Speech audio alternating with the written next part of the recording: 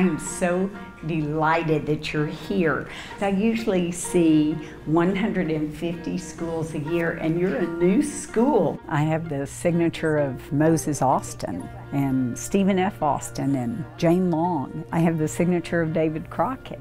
I love collecting Texas, and really unusual Texas documents are housed in our collection. He is the dictator that ruled Mexico for 51 years. They say if you don't ever know what happened before you were born, you'll forever remain a child. First, Sam Houston would sign his name the way we would if we were named Sam. So in a way, Nina Hendee is making sure kids from all over Houston grow up. Sam was so proud of this town, he changed the way he signed his name. On mornings like this one, you'll find her knee-deep in fourth graders learning fascinating facts about Texas history. Her way of giving back. The first flag flew the longest, and it was the flag of Spain. You know, you have to give back, and we've been blessed by 40 years of business, and so we've had 400,000 fourth graders in 32 years. Stephen F. Austin goes home and he starts running ads in the newspaper to settle Texas. Tell me where your love of Texas history began. Oh gosh, in Dallas. I grew up in Dallas, and my fourth grade teacher at Victor Hexter Elementary School was named Suzanne Gilson. And Mrs. Gilson was passionate about our state, and she required her fourth graders to be passionate as well. So we wrote a Texas history book report every week of the school year. And by the end of the school year, I was in love with Texas. Complete with replicas and wardrobe changes, Nina's classes cover many of the moments and people that made this state what it is today. It's an exact replica of the "Come and take it" cannon. But it's not the documents and signatures that most kids talk about. It's lining up one by one and heading to the back to take a tour of the largest independent restaurant in Texas. It kind of is a museum or a restaurant with a museum. How does that actually work? Definitely a restaurant with a museum. And we take them in the back and they go in the freezer. And it's their favorite part. They can see Sam Houston's signature, and it's remarkable. But when they write the thank you notes, they write, "I love your freezer," which I love. So what is cute. it about the freezer? It's cold. I can make your friends scream just by turning off the light. Listen. And I just happen to flip the light off when they're in the freezer and it gets dark and they scream and then they come out laughing. So You happen to I just flip. happen to. They love it. It's so cute. That's so much fun. Oh my God. Nina's mornings may be busy with a kitchen full of screaming kids, but by 11 a.m. sharp, she switches gears from teacher to the owner of one of Houston's most popular restaurants, the Taste of Texas.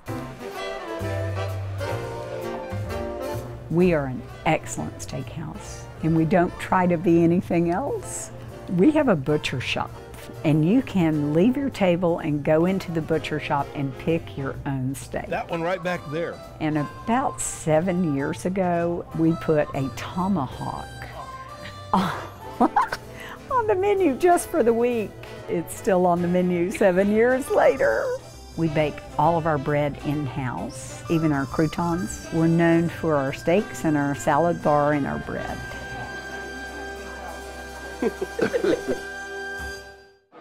I know you wanted to do the chocolate cake. It is 7 inches tall. Serving roughly 7,000 people a week, the Taste of Texas is a bona fide success, How are you all doing today? and one Nina is quite proud of. But for her, that's not what's most important. It's leaving a positive mark on her community. We give $61,000 scholarships to our staff every year and 6 fully paid tuition and book scholarships. This is so much more than a restaurant. the heart of Texas is the dinner table. So we're so blessed to be a part of our community and to host their family celebrations and their graduations, their business retirement. It's an honor and a responsibility that we take very seriously. It's not about a bottom line. It's about what you're doing in your world. My father was an older dad, and his phrase for our family was, you cannot just take up space. You can't ever just take up space. You better be giving back. How are you? Very nice meal. Oh, look at that. Glance at the taste of Texas, and you might only see a steakhouse. But take a closer look at the walls chronicling our past, or the dedication to community, and you'll leave here with not just a full belly, but with a full heart and mind too.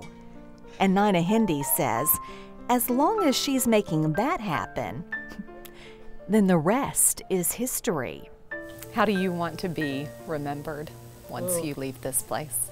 I would love to be remembered as someone that had a passion for life. What? The Borden milkman? Make a difference in someone's world, in a lost and dying world, in a hurting world. Comfort others. So I want to be known that way. It's living full out. It still all goes back to the Texas history. It does. Every time. Mrs. Gilson. But I would love to thank her for her legacy of not just taking up space, of teaching me to love this place that we call Texas.